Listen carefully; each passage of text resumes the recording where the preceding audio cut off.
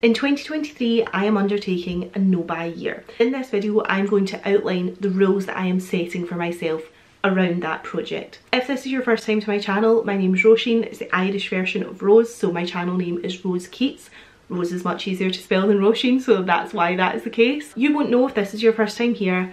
I have had a problematic relationship in the past with overspending and over-consuming on fashion and beauty items in particular. Over the past few years, I have done different projects, no buys, low buys, attempts at budgeting, all in the pursuit of addressing that relationship. My previous video to this is my why I have decided to do another no buy year in 2023. That video is quite long, but it's quite in depth. It goes through my history, it reflects on what's worked and not worked about previous projects, and it outlines my reasons for why I am doing this year. If you have clicked in this video because you're also doing a no buy or a low buy or some kind of project around trying to reduce your consumption, I would really recommend checking in with your why, because that is the thing that is going to drive you through all the challenges of being on a no buy. Mine is in that video, and if you want to get to know me better, get to know why I'm doing this, I will link that video up in the eye. I would recommend going to check it out. But this video is just very much the outline of what is and isn't allowed in my 2023 no buy year. Now, straight up, the main rule, the overarching one, the whole point of a no buy year is that I am not allowed to make any fashion or beauty purchases in 2023. Those are my problem areas. Those are the areas that grow beyond my control, that spiral, that I am the most impulsive around, that I get the most gripped and become completely illogical in my spending habits around. So those are the two areas that I am looking to tackle. It is a replacements only no buy, so I am allowed replacement items. Replacements have to be one in, one out. So the main replacements that I will be buying will be skincare replacements. So if I finish a cleanser and I have no other cleansers left in that category, I have no alternative product already in my inventory that would do that job, I am allowed to purchase another one. I think it kind of almost goes without saying, but let's just say it anyway. I am not allowed to just buy a replacement of something because I have liked a specific one and I want to get that one again if I do have something else that does the job. Now, at the time of posting this, I have put up my perfume, skincare and hair care inventories. I have not yet put up my makeup inventory, and spoiler alert, there will not be any replacements happening in makeup. I've definitely got enough there, but you can go check out my inventory videos to see kind of where I'm sitting at. For the majority of categories, I have a lot of items. So I've actually just said cleanser there, that is a category I definitely don't need any replacements in because I have got a lot of cleansers. So I'm not allowed to finish the cleanser that I'm currently using, which I really like, and then say, well, actually I've got another 12 sitting there, but I'm just going to repurchase this one. I have to use those other 12. The category has to be down to one, or there has to be only one thing within that category that does that job for me to be able to replace it. In terms of my wardrobe, I am going to allow myself replacements. I don't foresee many wardrobe replacements having to be bought. Really, I think my gym wear, a lot of that's kind of getting to the end of its life. That might need replaced. My gym shoes I think will need replaced. They're getting quite soft and unsupportive, but they've definitely got life in them yet. It's not something that's going to be happening in the near future, just I think at some point this year they're heading towards that. I don't think I'm going to get the whole year out of my current sportswear selection, and I will need to replace my jeans because my thighs eat my jeans. Basically, if I end up with holes in those things, I'm allowed to replace them, but again it would be a one in, one out situation. The only exception that I'm putting in place around fashion or beauty items that are not direct replacements as such and would be additions to my wardrobe are thermals. I'm going to Alaska in September, and depending on what the weather forecast is for that time, the closer we get to it, if it's going to be cold enough that I think thermal base layers would be a good thing to have for my outfits from a sort of safety and comfort point of view, I am going to allow myself to purchase some thermals. But it's not something that I have in my wardrobe that I wear daily. I have a couple of thermal tops that I wear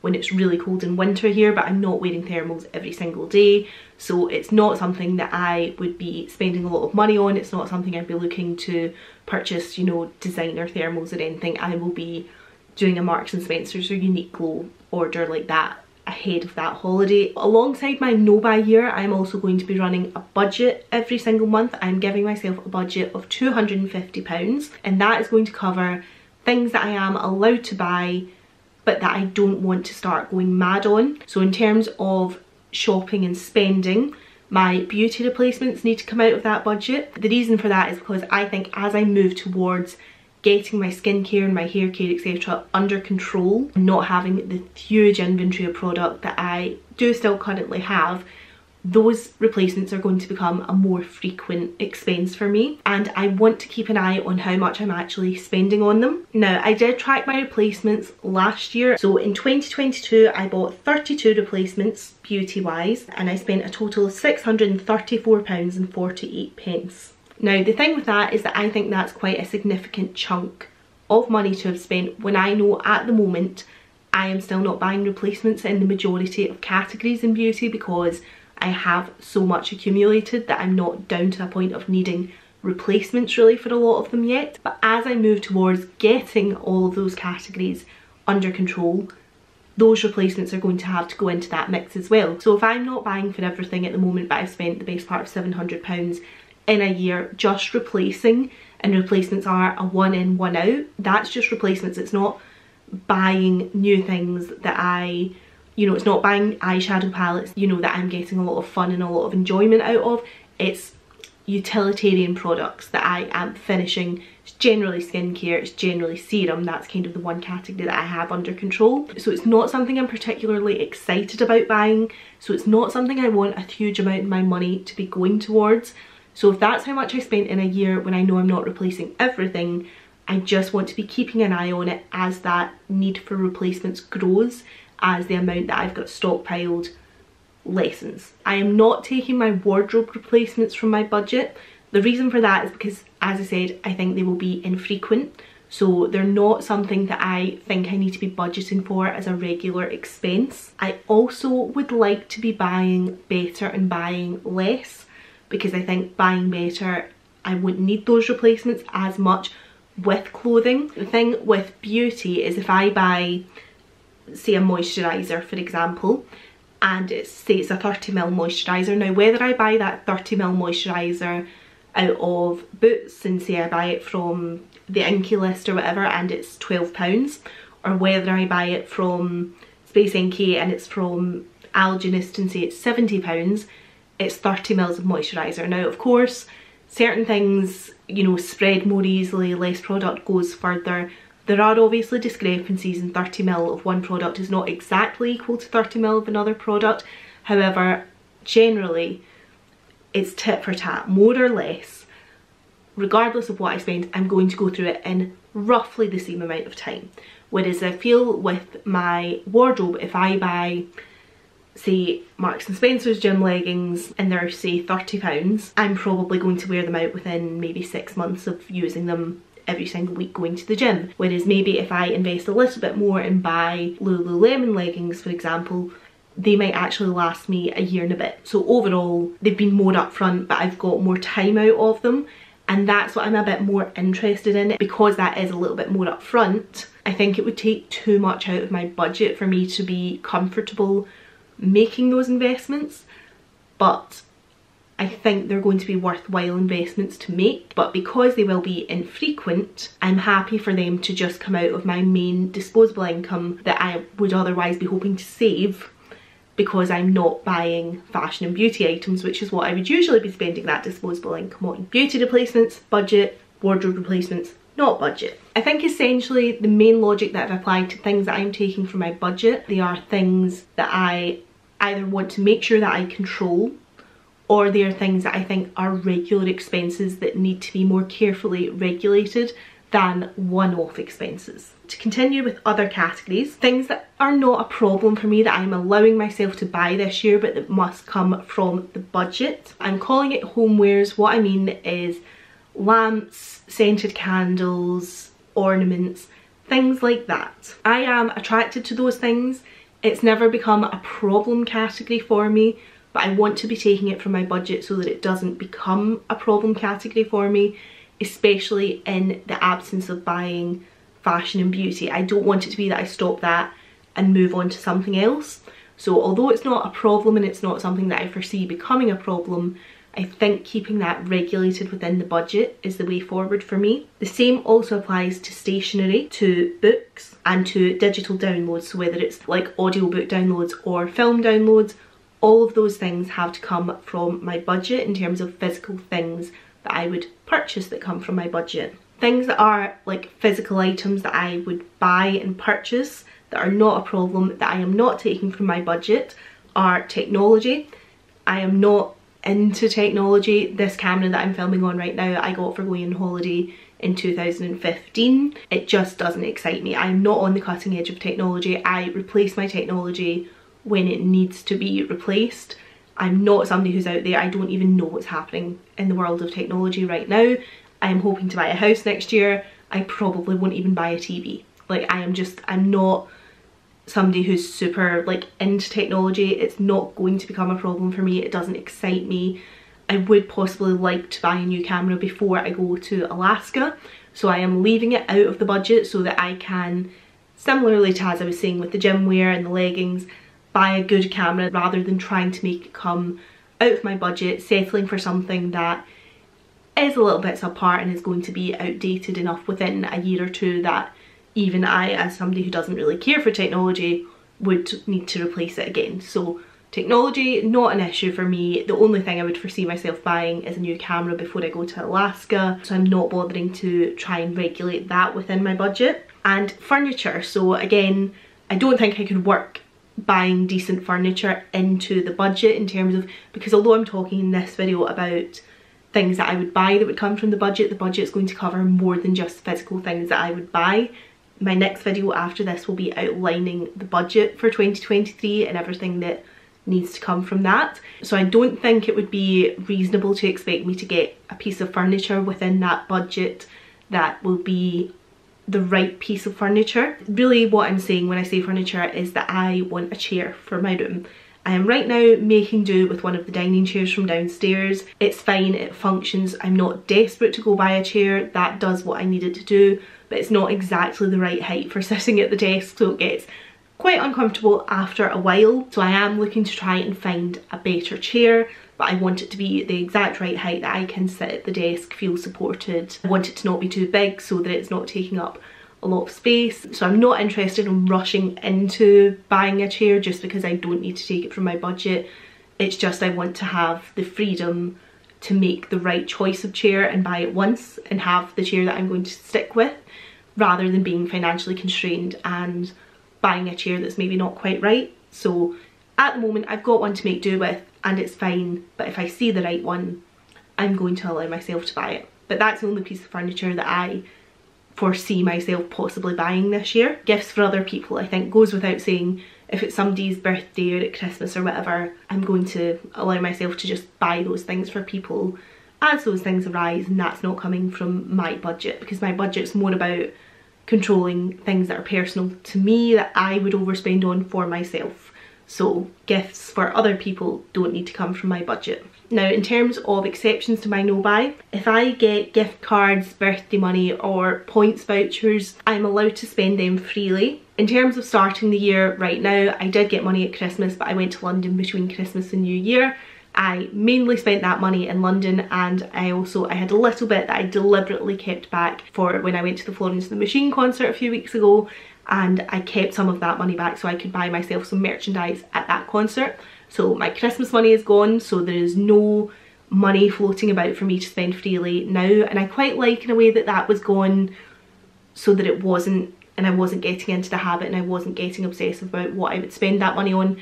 It's just out of the equation. My birthday is in July, but if I do get any money for my birthday, I am going to allow myself to spend it on a gift for myself that I would have received had the giver of the money given me a gift instead of the money. Does that make sense? So I'm allowed to receive gifts, and if I receive money for my birthday, which is the only thing I think I would really be receiving money for this year, and then Christmas possibly at the end of the year, I'm allowed to spend that freely. In terms of my points, at the start of this year I have actually just spent, I had Space NK points, but I have just spent them. I actually replaced my dry shampoo, which I've just finished, so bit of a spoiler there for my February inventory update for you. I have purchased a dry shampoo and I used my Space NK points towards that. So in that instance, what that then means is that the dry shampoo, I bought the Olaplex one, the RRP is £28. I had £15 worth of Space NK points, so I've only paid £13 for it.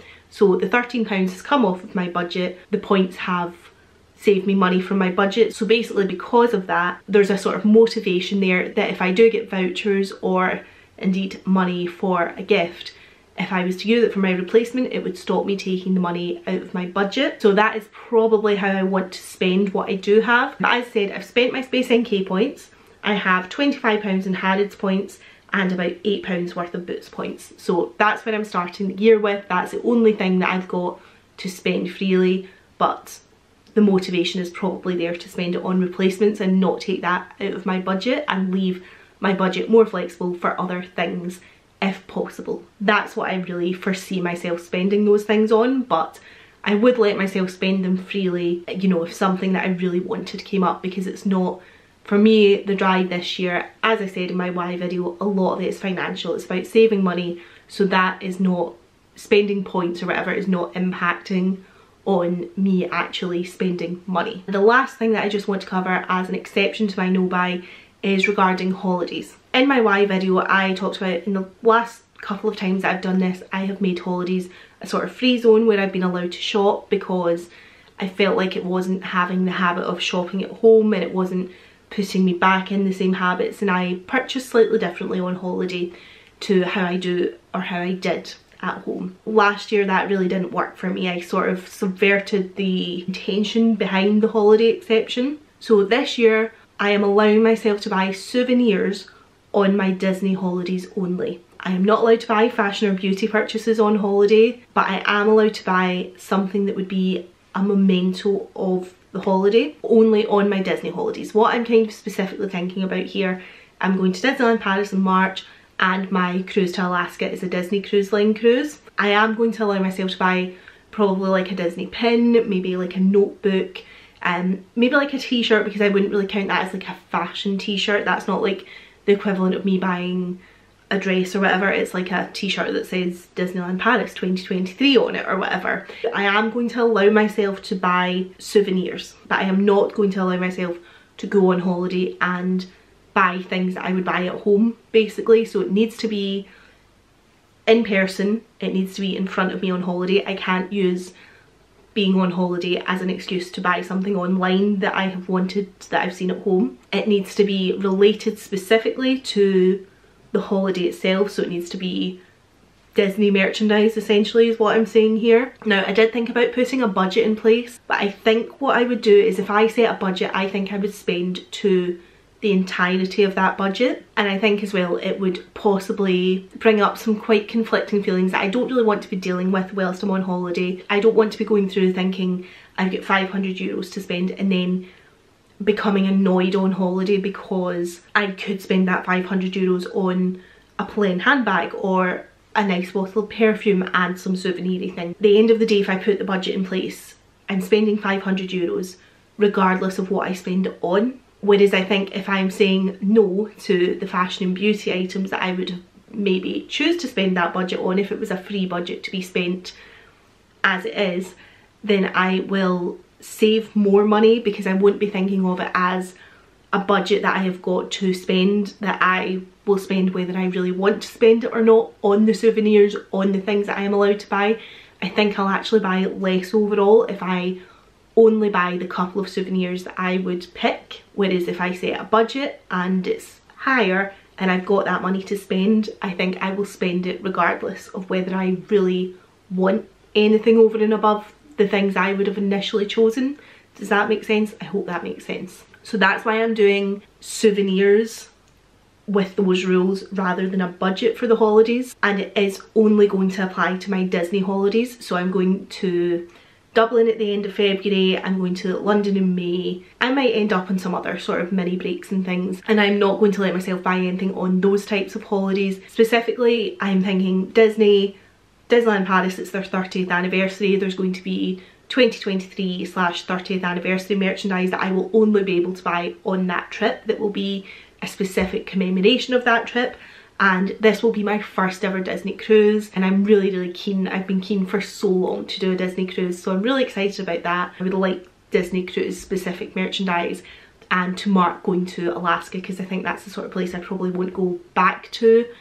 I say this, I could see me actually being like, that cruise was great, I want to do it again, but it's an expensive cruise. I don't think I'll be signing up to do it again next year after doing it this year. So I don't want to say it's a once in a lifetime holiday, because I could see me doing it again in the future, but it certainly wouldn't be in the immediate future in the next few years. So this will be my one Alaska Disney cruise for probably the next 10 years at least. It's just a bit different. It might not make a lot of sense if you're not a Disney person, but it is just a bit of a different scenario. So I'm putting the allowance in for the Disney holidays, but I am not allowed to buy things on my other holidays, and I am not allowed to buy non-Disney, non-souvenir items on the Disney holidays. And it probably goes without saying, but in terms of actually paying for the holidays themselves and paying for like the food and the spending money, etc. on those holidays, that comes from my holiday savings account. So the way that I have worked my budget out is that I have looked at my top level, my income, what I make every month in my salary. I've taken off my bills, I've taken off my essential spends like my supermarket shop, my travel to work, those kinds of costs that I can't just not pay as such. They've all been taken off. Then I put an amount into my future house savings account every month. I put a house into my rainy day savings every month, and I put an amount into my holiday savings every month. So what is left is my disposable income, and my budget, my £250, is a percentage of that I'm happy with spending on the things that my budget is going to cover, which will be the next video in full. So the holidays, in terms of them actually being paid for themselves, are not coming from my budget. The spending money for them is not coming from my budget. It's coming from that holiday savings account. What I am putting in place though is that holidays are 2 nights or more to be coming from that account. If I do day trips or overnight trips, like when I go to Dublin at the end of February, it's one night, it's an overnight that we're doing, I've taken that from my budget. So I'm paying for anything that is one night or less, that is an experience, that's coming from my budget, but the holidays themselves will not be. So I think that is everything to be covered about my no buy, about the exceptions, and I've told you a little bit about my budget, but that will be my next video. We will go through my budget in detail, outlining exactly what it's covering, how I'm setting it up, how I'm tracking it. So I will see you in that video. Thank you very much for watching this one, and I hope you have, I was going to say a lovely Sunday, but you might not be watching this on the Sunday that I put it live, but just a lovely day, whatever day it is that you're watching this. Thank you for doing so, and I will see you in my next video. Bye!